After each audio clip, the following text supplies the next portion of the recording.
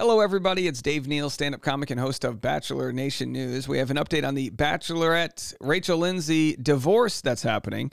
She's divorcing from her longtime partner of, 4 years marriage, Brian Abasolo, Dr. Abs. And Rachel Lindsay responds on her Higher Learning podcast about some of the misconceptions of what might be said out there. I doubt she's responding to my channel. I can't imagine she listens to it. But we are going to continue to try our best to get the accurate information out there, along with my opinion. You can leave an opinion in the comment section. We always appreciate those that are graceful to both sides. I'm sure it's a tough process. But she responds and says she didn't want her dirty laundry out there. When I say she claps back, I guess that's kind of one of those terms. Like, what does it mean, clap back? Well, I think she claps back in the sense that she says, I wish we did not have to do this. I wish we used a mediator. Of course, that would be very painless or at least less pain. I don't know. I mean, I'm sure divorce sucks regardless, but using a mediator, it's like you settle things out of court. You kind of get in the same room. You get the dog. I get the painting. I'll take this. You take that. And then they just never have to talk to each other ever again. Well, in this case, if you look at it, Brian Abasolo filed these divorce papers. That could be a surprise to her, even though she knew they were getting a divorce. So we'll cover some of the misconceptions that might be floating around. In the end, I actually blame more than anybody the media. And again, like I said, I'm sharing my opinion. I'm not presenting any new information, but the media has only dripped several aspects of the motions, right? Of the divorce motions. So it's kind of hard to know exactly everything that's said when people like TMZ and People and Us Weekly just share the sexy, juicy parts. I haven't read it in its entirety. As you guys know, when we get a motion, so if any of the gossip magazines want to send me a full copy, we'll take the time to read it in its entirety because that's the fair thing to do. Either way, I'm going to share this clip with you guys. And, we've got a full playlist. Here's one of those things. Whenever someone says, oh, Dave, your opinion, you're gaslighting us with this information. I always say this. I've covered this story now for half a year, right? And the same thing with Caitlin Bristow and Jason Tartick and every other breakup that's happened out there. We cover it. Claire and Dale. I mean, the list goes on. Katie and Blake, Katie and John, Katie and who else? Greg, whatever. We cover it. That's what we do. So Brian filed for divorce. Now, it was reported that she was blindsided or shocked, to use whatever words you want. And then others have said, well, she couldn't have been shocked because he released these text messages, which clearly showed he was planning on filing. Now, you can still be shocked even if someone tells you exactly what they're going to do because, maybe they might have been having this conversation for a year. I'm going to get a divorce. Yeah, sure you are. You jackass. They go back and forth and then they make up. Like, who knows, right? Who knows? But of course, it's been pretty shocking, some of the dirty laundry revealed. And by that, I mean, she's had to reveal how much money she makes, $61,000 per month, which is an insanely healthy amount of money. So good for her. I'm not going to financially shame anyone. Good for her. She's offered him $10,000 a month in spousal support and he's turned that down. He wants more than that. And he's shared how much money he makes. And, this is the ugly side of the court documents when you're in the public eye, because we all get to look at it and go, ugh. There's no winner except for the lawyers, right? Anyway, all that to say, and I do spend a few extra minutes prefacing this because some of your comments, like, look, I'm kind of done diving into the comment section. I responded in good faith to some comments, some of which were like, calling me the R word and this and that. I'm like, okay, hold on a second. We're going to try to be as fair as possible. And I'm showing my work. You ever go to a math class? How did you get that answer? I showed. So if I have an opinion that, there might be more to the story because he claims that there was something disingenuous happening, I'm going to dive into that. Of course, I'm going to look into that. If an audience member wants to take what I say as truth, that's on their lack of critical thinking skills when I clearly am establishing that I'm just sharing my opinion. Let's have a listen to what Rachel had to say. Can I ask a thorny question? Can I give you a thorny answer? Yeah. Please do. Obviously, we've seen a couple of things in the news recently. Yeah. Is this stressing you to fuck out? Yeah. Yeah. To what level? This is what I was like it highly, because, you know, a lot of people, you know, will say, are like all the stuff people are getting right now is through, you know, people picking out the court documents. And so you're reading things in black and white where, you know, there's a motion, there's a response, there's a reply.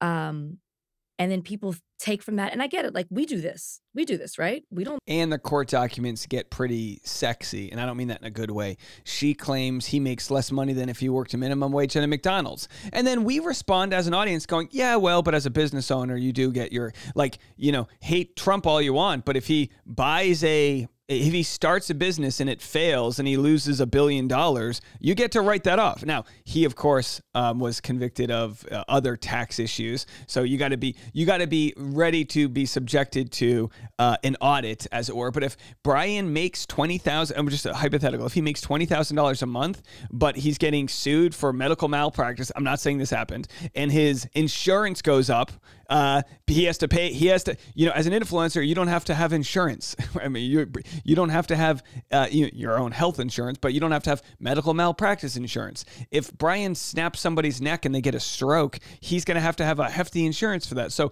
my point being that, like, well, even though her motion says, well, he made less than minimum wage than you would working at McDonald's, it's like, sadly, we know a lot of people in our audience that have small businesses that are not doing well, and I wish everyone the best, but coming from a family with a small business, it's not always high profit. We don't necessarily know the full story. Like, we take what we read and we make an opinion or an assumption off of that.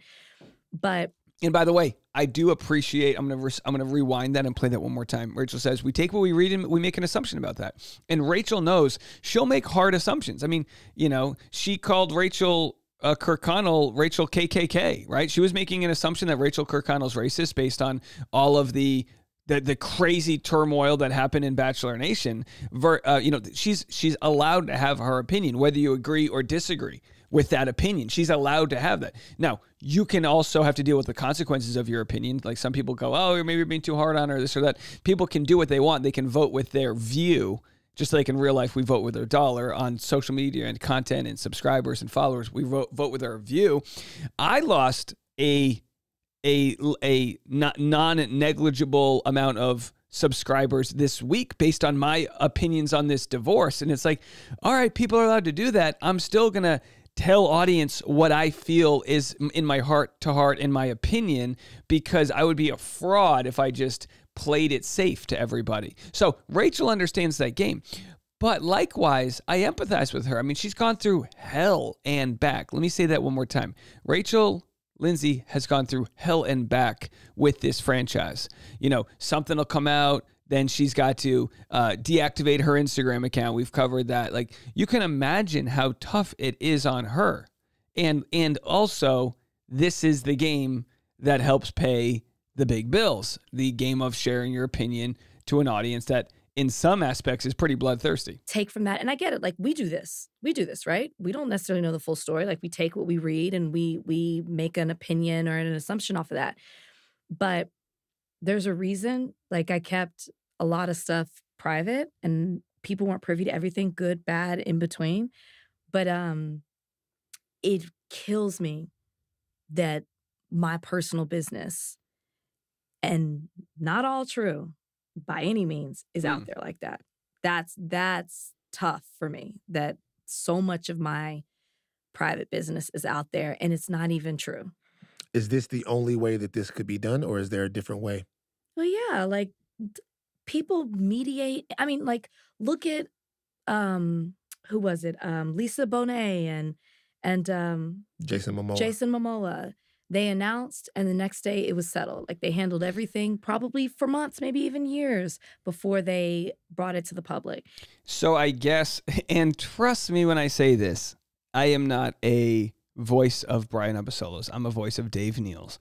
But my thought is, Brian serving the papers or whatever it's called, right? Filing for divorce and wanting to do this through the court system was in response to, maybe he felt like the mediation wouldn't go well. I still think you should almost have like a required mediation. I know nothing about the divorce system, but it should almost be required to do things before the court system, because the court system is so dang expensive, right? Like they're both going to piss away so much money. But sadly, actually Rachel Lindsay's going to lose more money here, obviously, because she's the breadwinner, so she's going to be probably footing the bill for a lot of these legal issues. But with that said, and this might be more to do with the Bachelor audience. For sure, Brian Abasolo has taken more of a hit than she has as far as, audience opinion. And I understand that. It's the same reason, like we said before, Greg Grippo, everyone hated when he broke up with Katie, or,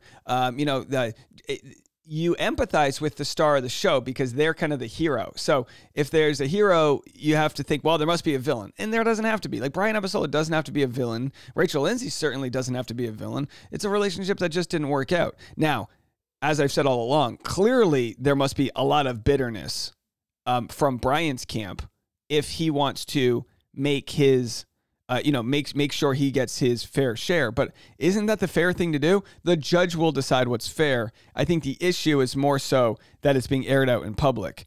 But I almost guarantee on paper, Brian will get more out of this because it went through the court system than he would have with a mediator. My thought with a mediator is she probably would have offered him, who knows, right? I don't want to speak for her, but by forcing this in the public eye, you make more. The collateral damage of that is an audience that is not going to be happy and think, he's taking money from a woman and, this and that. But, hey, the judge is going to do what's fair, and what's fair is fair. Even that Bobby girl from social media, Altoff. They announced Bobby Altoff. They had settled. But Bobby was a rising star in the social media world, and her husband was like a tech executive. So the examples of the people like Jason Momoa and his wife, who's also a celebrity, the example of the people that made this work before going public were examples where they had a good thing going for them, a clean break. Can easily do these things behind closed doors. So, it's just not the way things are done. Yeah. And it's like, it's extremely stressful. It's extremely stressful. Are we almost at the end of it, or we have a long road ahead? I have no idea. She has no idea. And I believe her in her voice when she says, dang, this sucks. And it must suck. It must suck for her that people like me talk about this. But that's the part of and I hate to say, well, by all means, I'm not saying you're asking for it. That's the part of what makes her so worth so much money when it comes to brand deals and influencer gigs and things like that. Not because Rachel Lindsay was a lawyer, although that's a great skill that she has now because she's a fantastic podcast host. She's really great. But it's because she's got that equity that makes her life interesting.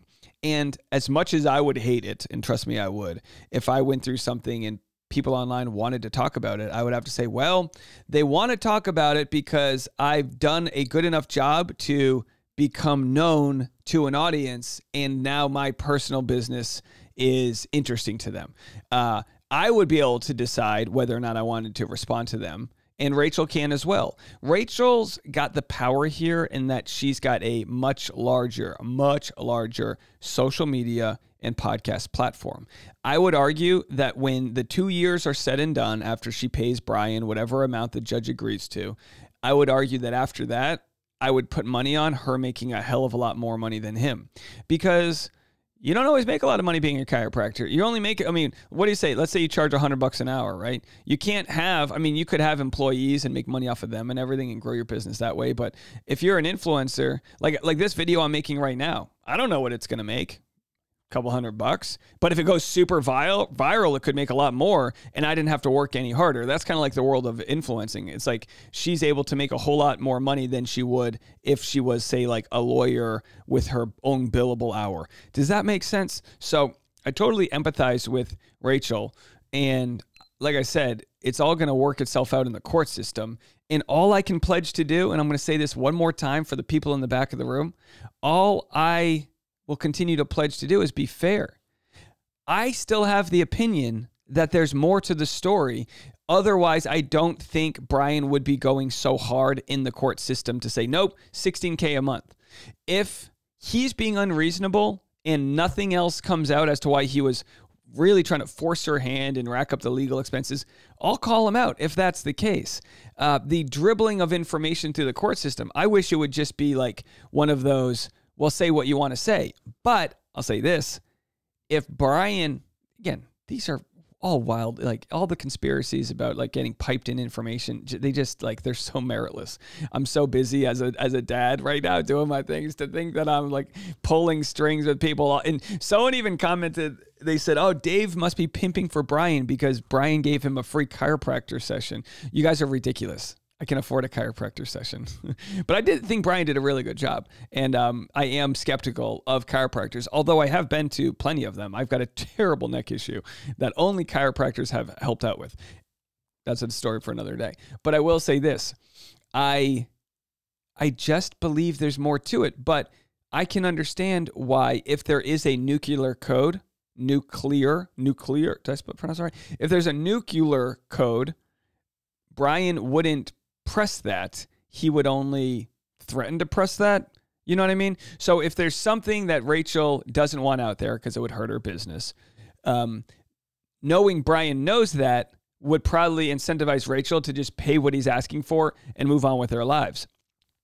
What I would suggest they should have done is air that out with the mediator, and maybe he could sign an NDA. Be like, all right, I'll pay you this amount. Sign an NDA that we never talk about this again. You know what I mean? And I'm sure he'd be like, okay, fine. Like I'm sure in good faith, they both want to move on from this. Maybe I'm living in a fantasy world, but I just feel like there's more to it. And that's where I stand. That's not a knock on Rachel. It's not a knock on Brian. Those are my opinions. I'd love to know yours. Keep it kind to both of them. As I always say, the Yellowstone effect, which I've coined, the Yellowstone effect, which is if you ever go to Yellowstone, stay in your car, look at the beautiful tea that you see out there. Don't address them. Don't DM them. Don't slide into their DMs and just move on with your life. Take it for whatever entertainment news value it is. Because if you do get out of the car, you might get gored. All right, we'll be back with more content right after this.